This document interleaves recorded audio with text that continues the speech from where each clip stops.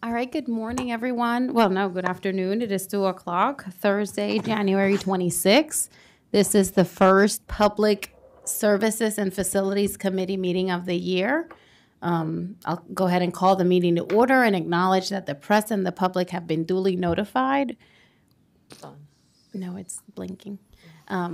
In accordance with the Freedom of Information Act. And the first order of business is the election of a chair. And at this time, I will take nominations from the floor for the office of chair. I would like to nominate Councilman Streetman for chair. Okay, are there any other nominations? Can I put myself up? Sure, you can. I'll nominate myself. All right, we have 2 nominations. We'll vote in the order that the nominations were received. So all those in favor of Councilmember Streetman signify by saying aye. Aye.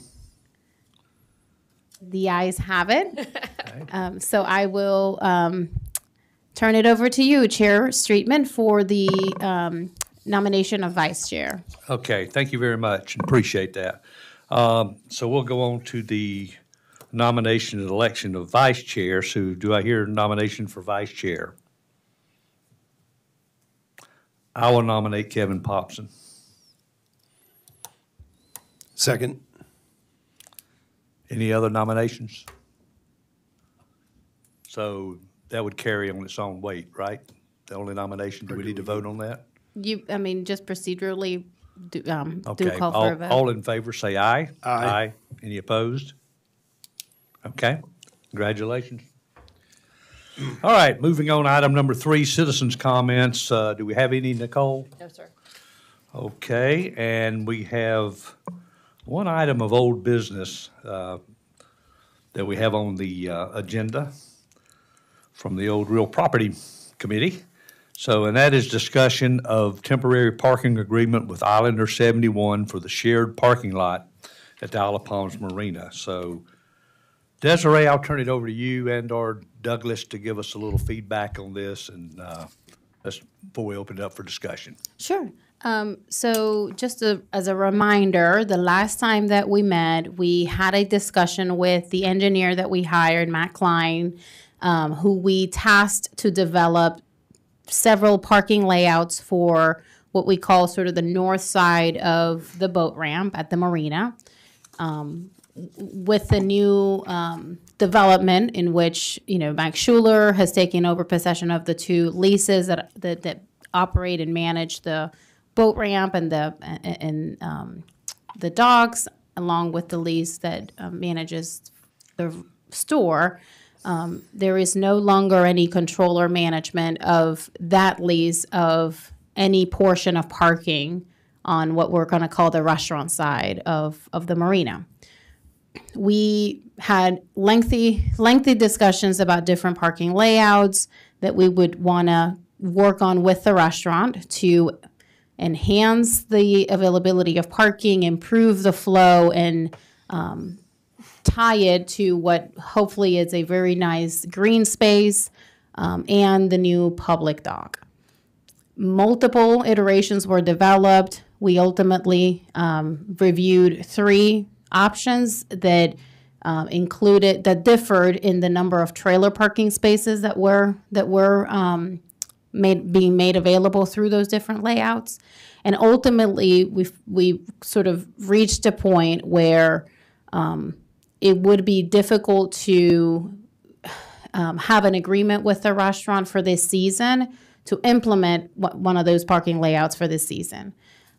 We also struggled in identifying what the number of trailer parking spaces that I think the city would like to see there, and there was some conversation about how the marina property in itself is going to behave with this new boat club, the improvements that Mr. Schuler is doing in his side, the addition of, frankly, a ton of parking spaces in his leased area, and a desire to wait and see how the marina operations behave and the new dynamic system, that we see happening there with the boat club, and again, the improvements that he's making.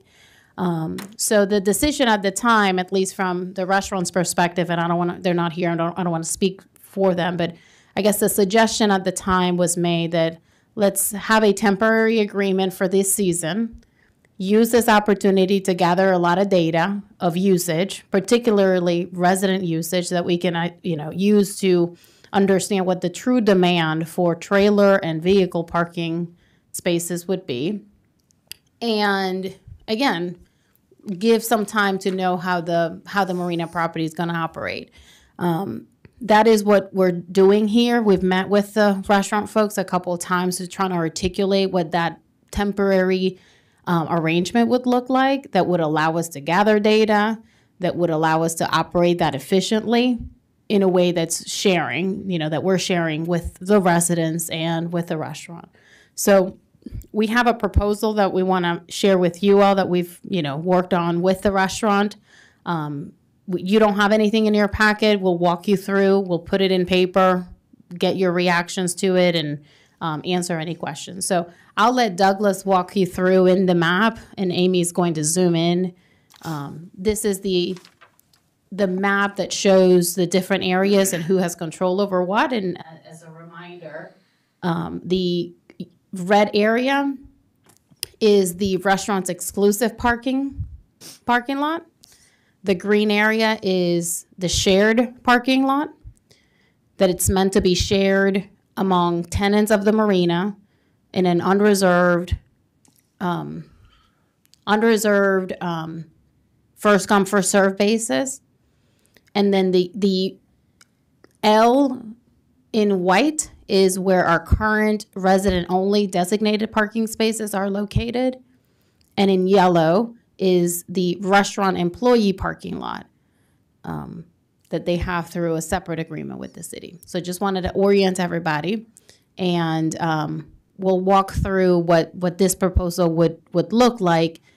And this would be in place for the season until Labor Day, where we can reassess and ideally be able to agree on a new overall layout for the marina for this part of the marina property for implementation in the off season, and hopefully be in place before the next season in 2024. So if there are no questions, we'll go ahead and articulate what this temporary agreement, if you will, would look like. So two quick questions. So the MOU between Brian and the restaurant, now Mike Schuler's there, is that gone away? Yes, the MOU expired back in October, and I think they kept operating as if the agreement wasn't existing until the end of December or mid-December, when Mike Schuler closed and took possession of Brian's leases. So if we agree with this temporary, then we would be in an MOU with Marker 116 as the city on how the shared work Correct. works. I mean, I think that an MOU would be one avenue that we can use to spell out the terms of the agreement of how this space would be utilized for the next few months. And second question, thank you, Mr. Chairman, but on the employee parking, wasn't that also an agreement between Brian and the restaurant to share employees in that area? And since Brian and Mike did their deal, is Mr. Schuler out of that now, so that employee parking is for Marker 116 only? So you're correct. MJV and the restaurant had entered into a separate agreement for the yellow area, which is the employee parking lot. And that agreement established that the space in yellow would be exclusive for restaurant employees. There was a lease back of 8 spaces that we'll talk about in a minute that Brian was leasing back for his employees. Those 8 spaces, Mike Schuler doesn't need. So that is a decision point for the city, how those 8 spaces are going to be utilized.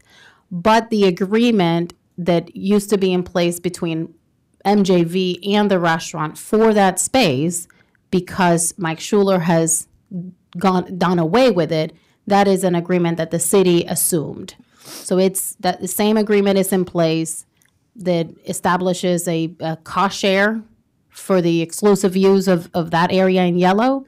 But there are 8 that the restaurant doesn't have, Schuler doesn't need, that we need to decide on how they're gonna be used.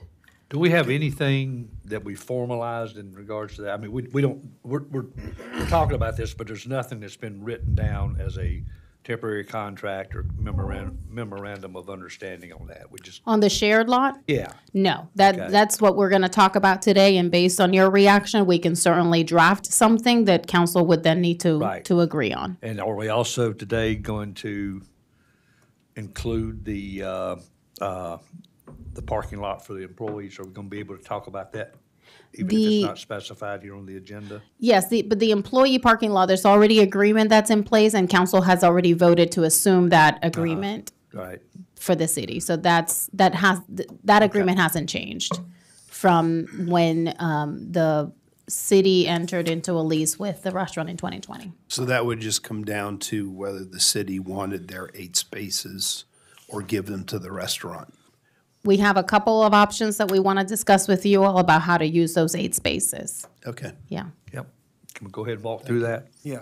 So I'm going to just reference the and that's Exhibit C in the leases. So we'll use that as our reference point. As you all have established, the yellow portion there, that's kind of dealt with and tidily kind of off your table. That leaves what's green and then what we refer to as the upside down L.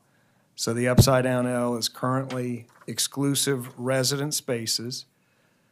Green is generally made up of trailer spaces in the middle. We think there's about 12, depending on how many signs are knocked down at the current time. But there should be about 12 trailer spaces. But those same 12 spaces can also be utilized as 24 car spaces. So when a trailer leaves, frees it up, it could be either used by another trailer or by 2 cars. And that becomes kind of a key point. So in our guiding kind of principle of how to deal with this green and white space, we wanted to come up with a plan that truly shared that space evenly between the 2 people, the 2 entities, the city and Islander 71. So the basis of that, or the way that we're getting to that in this plan, is to take all of the perimeter parking spaces. So take out in your mind the center parking spaces. Right. All of those perimeter spaces, which we think today is about 38, but there's different configurations. It could be expanded. We do know that Islander wants to move their driveway, so it could be reconfigured slightly. But those 38 spaces, we would just agree to split those exclusive use of those 38 50-50. So if it's 38, city residents would get exclusive use of 19, and the restaurant would get exclusive use of 19. Now, the restaurant has indicated to us in all parts of their lot, residents could park for free, so it would be free resident parking, but it wouldn't necessarily be exclusive resident parking, where the 19 would be exclusive resident parking. So that's how we plan to deal with the outside perimeter spaces. When we come to the inside spaces, those 12 trailer parking spaces, the plan would be to share those 50-50 throughout the course of the day. So in other words, the city would get those spaces in the first half of the day. It would then transition to being restaurant spaces in the second half of the day. If available. And to deal with kind of the transition between the two, the way we've talked about that working is at 3 o'clock, and I guess we'll get to this, but the plan would be that there be an attendant actually controlling this and monitoring this. But at 3 o'clock, somebody showing up with a trailer would not be directed to those 12 spaces. But that if it was already had a trailer in it, there would be no need to get your trailer out of there until you just were done using your trailer. So if you parked at noon and you were going to go out till 8 p.m., that would be fine. Your trailer could sit there. But at 3 o'clock, when a space became available, at that point, a car patron for the restaurant could be directed to those interior spaces. So that's kind of how we're splitting the middle of the day, with the morning being trailer, the night being the restaurant. But then there's going to be this transition, and we envision that happening as trailers naturally leave after 3.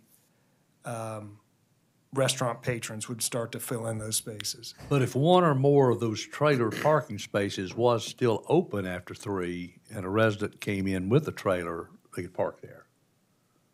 I mean, it's not just totally directed to restaurant parking after 3, right? That's a nuance that, we could certainly talk about that. We had envisioned that because we had gotten exclusive use for the first half of the day, that we would give exclusive use to them in the second half of the day.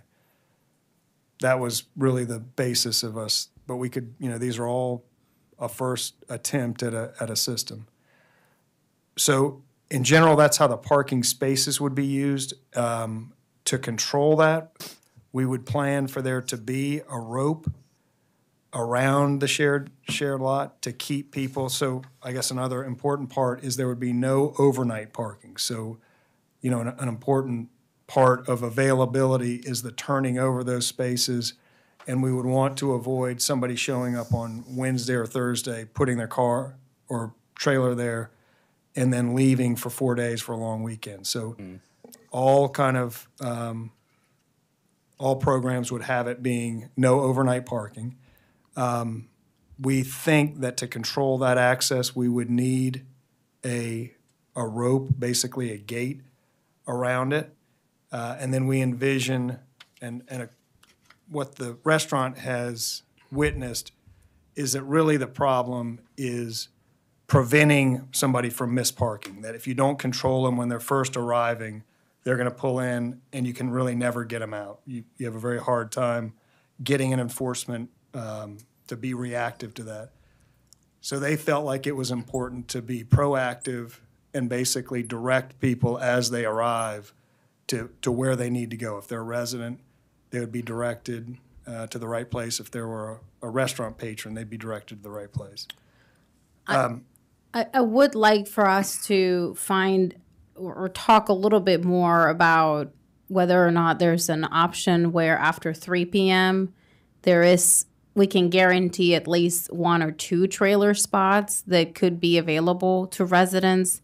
Because if a resident wants to go out at 4 o'clock, then, if we don't allow any new resident trailers in that area after a certain time, then they're limited. Obviously, Mr. Schuler is going to have his own trailer parking spaces, but we don't manage those, right? So we don't know how or when they'll be available.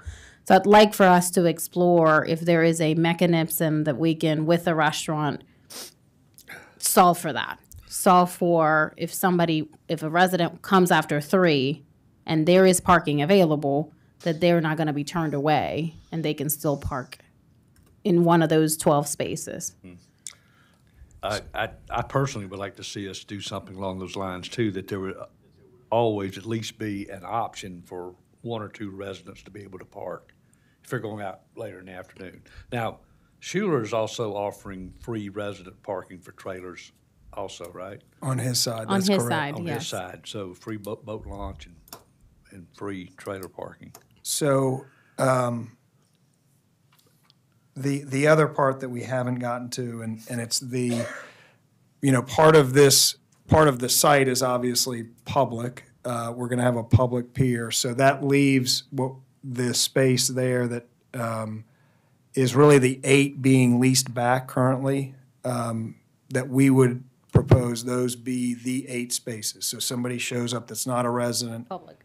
I'm sorry. 8 public. Those 8 spaces would be public spaces. That would be somebody like me, I'm not a resident, I'm not going to the restaurant, but I could park in those 8 spaces if they're available. Are those big enough for trailers? No, just cars. Just cars, and then that would be, as you mentioned, I think, so we could either say, okay, this is dedicated residential parking, or we could just say it's open to the public, no matter what. If that's open, you can park there. And I think we felt like, part of this is publicly funded. Part of it is, I think we feel like it's important that there be some component that we, as a city, can say, there is public parking available somewhere down there. So these 8 would be where we're fulfilling that obligation.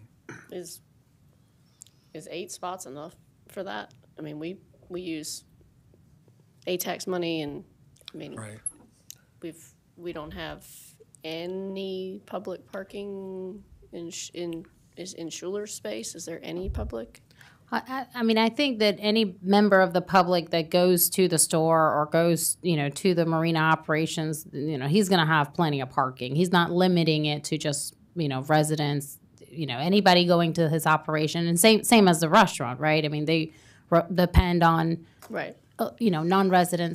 non-resident patrons. So The restaurant, the pink area, red, pink, that's all public. Correct. parking. But anything on the other end is, do we know yet? Is that gonna be, are there gonna be areas where it's gonna be boat club or whatever, or is it? we don't know. We don't know.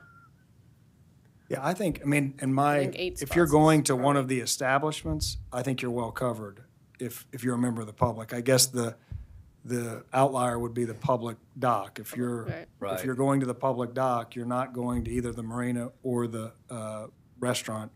I think those 8 spaces. So to me, the 8 is a reasonable number for that. Yeah. Knowing I that mean, any considering other there's only- use. And and keep in mind too, this would be temporary. The plan that we are pursuing of piping all of 41st from Waterway to the end of the road, we're envisioning, 20, 30 parking spaces there that would be public parking spaces.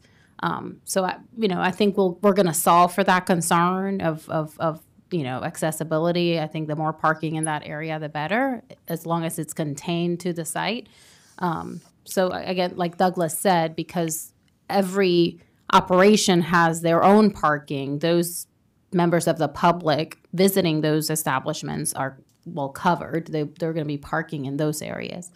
And We- our handicap spots, anybody can park there, right? Correct. And do we think if we do this even temporarily, that there's going to be a need for additional handicap parking, or are we good with what we've got? Yeah, I would say that until we reconfigure it, according to Matt Klein's plan or whatever plan we ultimately agree on, that we're covered. Well, we're up to G, so I mean, we just keep going down. Yeah. I think we're getting closer. Yeah. Okay. And that will be something that we're going to continue to work through this, in the next few months, so that we can continue to refine it, so that by the end of the season, we're ready to agree on a final layout that would allow us to execute it, hopefully off season. So there's still going to be a lot of work to be done on that end. This should help us understand demand and how it would operate. It might not make a difference, right? There will be, I think, people in the community that want to have as many trailer parking spaces regardless of their use. We just want to be able to provide you some data that says, they were used X% of the time, and then we can use that to put a plan in place that it's efficient and works out for both the restaurant and the city. And the work that's gonna happen on the public dock is gonna be in this coming year, right? So it would make sense to wait and do all this kind of at the same time? Is that kind of the? That would be ideal. Yeah. Our goal would be to have permits in place soon so that we can bid it out and construct it. And if we can only disrupt the site once, that certainly would be ideal. At least we'll have the bulkhead done. The boardwalk, by then. yes. The Right. Boardwalk.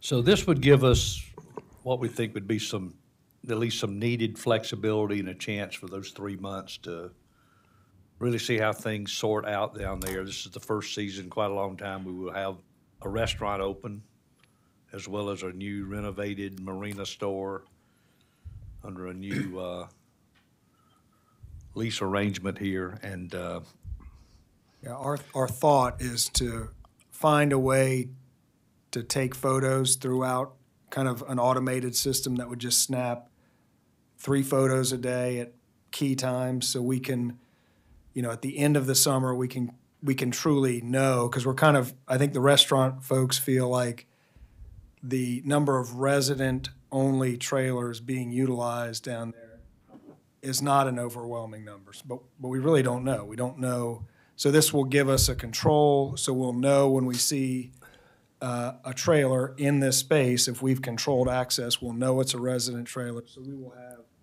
good, solid counts on exactly what the demand is and be able to measure that.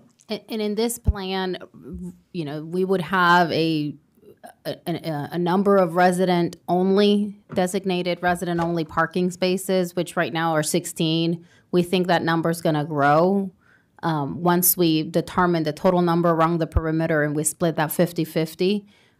Plus, they would be parking for free anywhere else on the site, plus free trailer resident-only spaces in the middle. So, and that is something that we're gaining.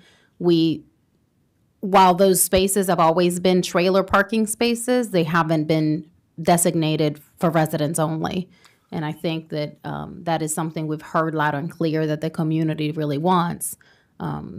And we're trying to find a way to define what shared is. And this seems to us like a very cut and dry, 50-50 in terms of the time for those 12 spots in the middle, and then 50-50 in the count of spaces around the perimeter. right, plus we have the 8 spaces that we have there as well, that would not necessarily be just dedicated totally to resident, but they would be public parking.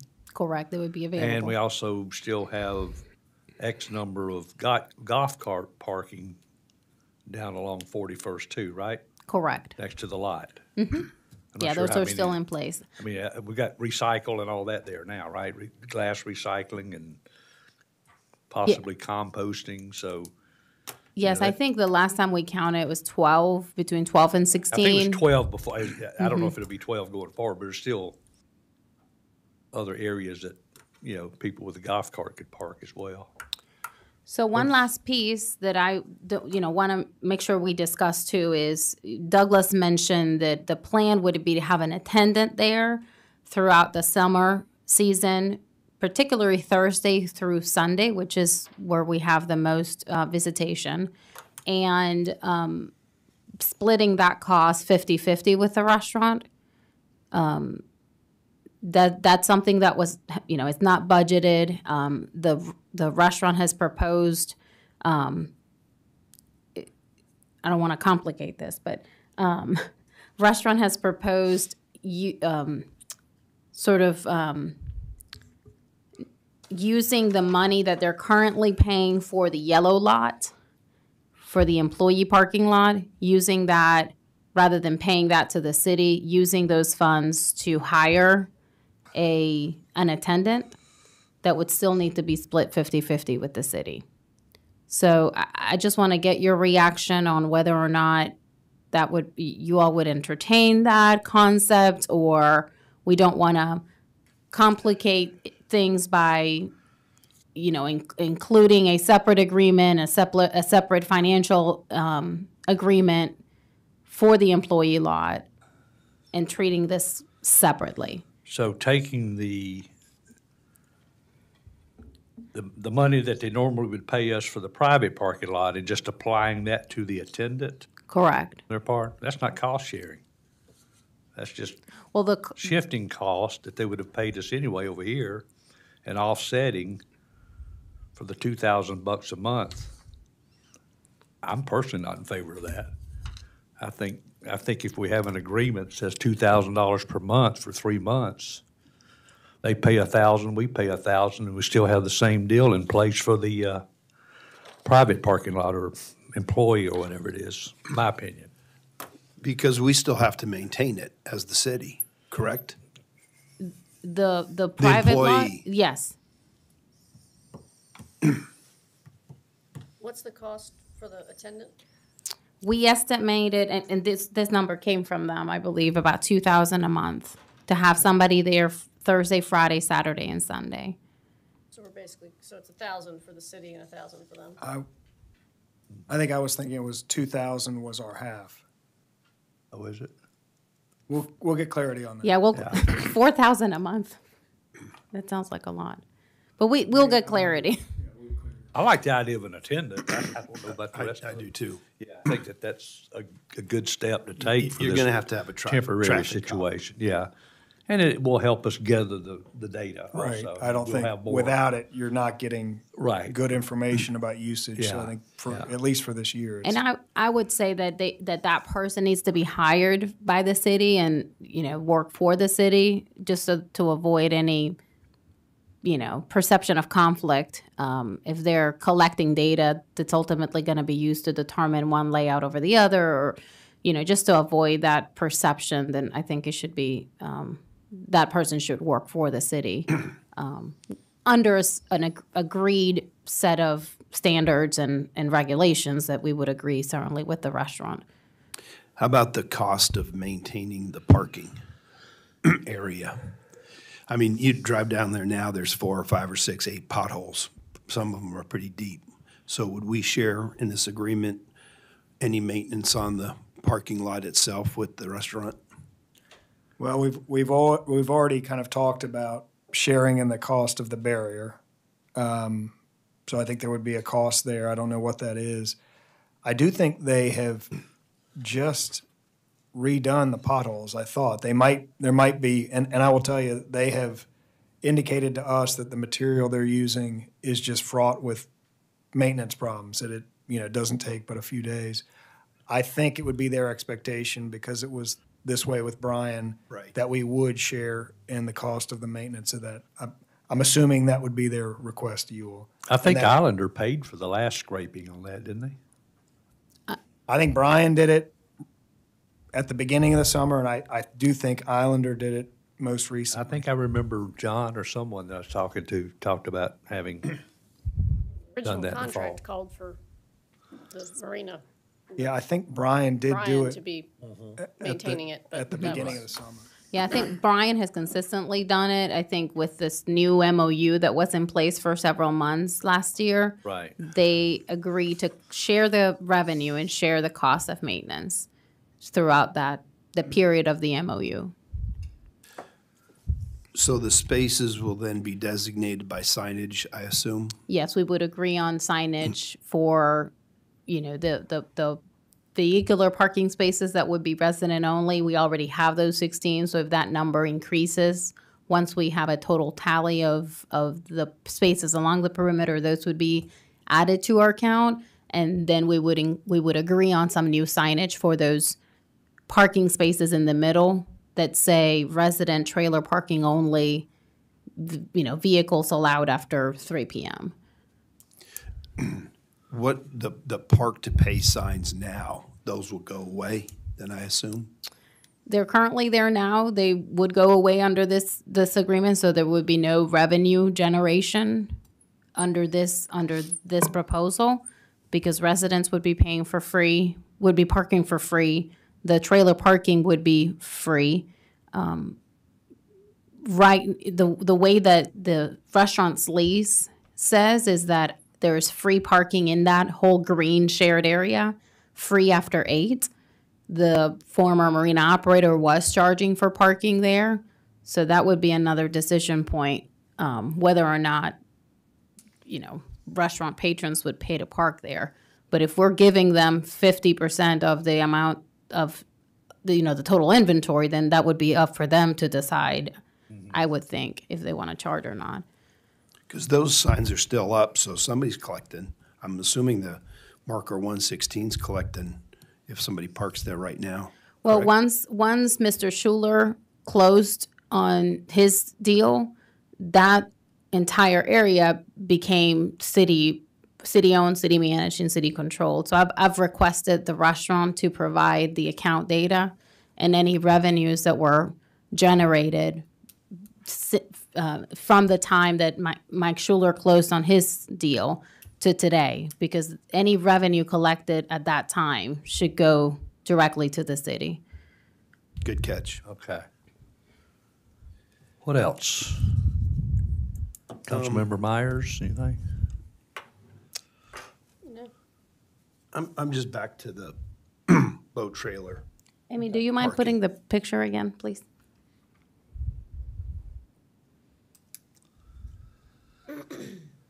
Because one of my thoughts or concerns with Councilman Streetman is that 3 o'clock just seems a little early to cut it off to the residents, because a lot of people like to take the sunset cruises and so forth.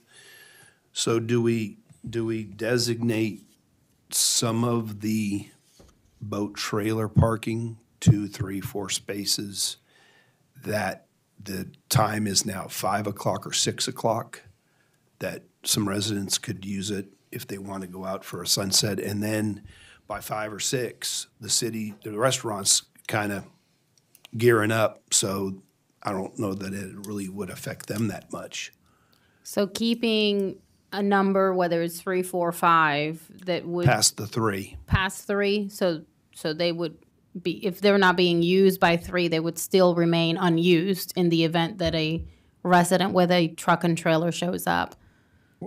What about before, I guess, in trying to think through that, if the agreement was that that basically there always had to be one available, that it would, as long as it was managed such that, so really 2 trailers would have to leave. In the event that 2 trailers left, the second trailer, that could be taken up with cars, and then the one sit available until another one freed up. So there wouldn't be an overwhelming, because I don't know how many, I don't know the frequency of somebody showing up after 3 to launch. But that would probably, to me, that would be a reasonable, there would be probably a space available, but there wouldn't be, and I know that that's their concern, that, that they might have, each one of those spaces is 2 patrons, and that's in the summer, that's obviously their critical time, so that, I know that's a near and dear subject for them, but that seems like a reasonable effort, that they only use spaces in the event that there's a space still available for a trailer. Yeah, so it doesn't have to be space number 1. It could be space number 4 or space number 5. Like, it could move around. So you're not Yes. gonna As have long one as there's that just always sits a there. space. A space, and then there's the possibility, If we're gonna have an attendant, they could clearly make that happen. there's the possibility they have a space available. Immediately a resident comes in at 3:15, and then there's not a space. And then they would have to wait until 2 trailers left before they were able to park another car to give the one space first and then their second space. That seems like a way that would, keep usage up, which I know is paramount to them, but address maybe the concern of there being at least something available for a resident after hours. Yeah, just trying to find a middle ground somehow, some And way. should that, that should be part, ultimately, we've got to take this to council anyway, but that should be one of the options that we discuss. That should be one of the takeaways and saying, you may want to consider this. This is part of the discussion we had in committee.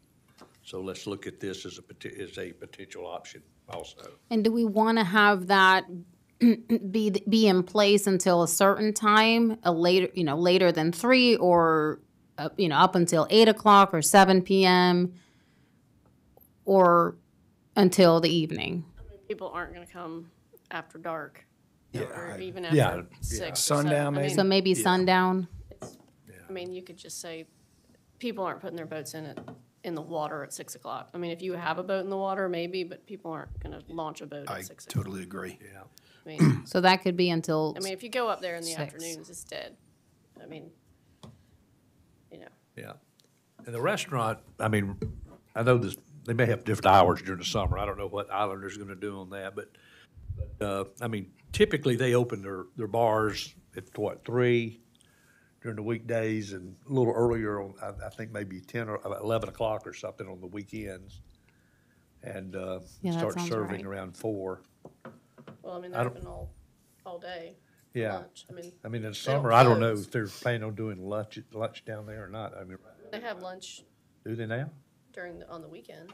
On the weekends, but not during the week. Yeah, I mean, I think this is really only gonna be Yeah, an issue. that's when we Yeah. anticipate it being. Yeah, this is only gonna be, and we're only gonna have an attendant Thursday to Sunday. Thursday through correct. Sunday. Yeah. Because I think they're planning on staying closed on Monday, so Monday and Tuesday and Wednesday would be the only days that we would not have an attendant. And Yeah. we Yeah. would have signage and, people hopefully follow the signage.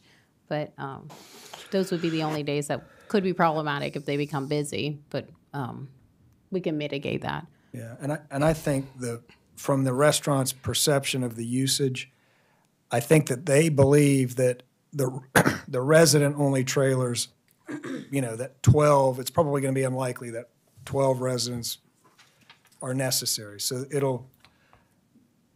I wouldn't foresee them having a problem with keeping one or two open if it's true that they're not very heavily utilized. It shouldn't be a problem.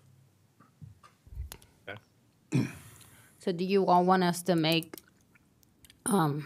y'all want to make a recommendation or just plan on us presenting this? We'll write all this down and present it at the council meeting or workshop meeting next month. I think y'all's presentation was very sufficient. Yeah, bring it Thorough. bring it to the workshop? Okay, Yeah, how about that? Good. all right. Anything Thank else? you. All right. No new business, and let's see, miscellaneous business. We are going to hopefully set a standing meeting date and time that we can all get together. So Desiree, did you have some suggestions or some feedback on that? I know you had asked all of council to weigh in, so. Yes, we would like to continue having all the committee meetings on the same day. I think it's helpful for us. So my proposal would be the first Tuesday of the month at 2:00, if that works for everyone. Public Safety confirmed their meeting for the first Tuesday at 10 a.m. So we would have this at 2 if that's okay. I know that Councilmember pops in for work. You oftentimes leave our area at the end of the week. So that would be, hopefully that accommodates your schedule as well. I'm good. Is there any way we can have it earlier in the day? We could do a 1 o'clock. One would definitely be better, We could do 1. just in case it goes longer than an hour. That works too. I'm good with that Okay, also. we could do 1 p.m. first Tuesday. I think really the only reason we shifted this a little bit was because I had an eye appointment this morning, West Ashley. Wasn't sure how long I'd be there, but that works. 1 p.m. works. And then this afternoon in our other committee meeting, we'll see how that works out. Okay. Well, we could do that one at 3, since we're doing this a you little bit go. earlier. It gives us Right. a little bit of time. to Yeah, go. Okay. That's actually a good point, Katie, because we've got Public Works under us and Rec under us, so our agenda will get longer. Yeah, exactly. Yeah. All right, so we'll count on that. And let's see, item number 7, no executive session needed. Do I hear a motion to adjourn? Motion to adjourn. Second, all in favor? Aye. Aye.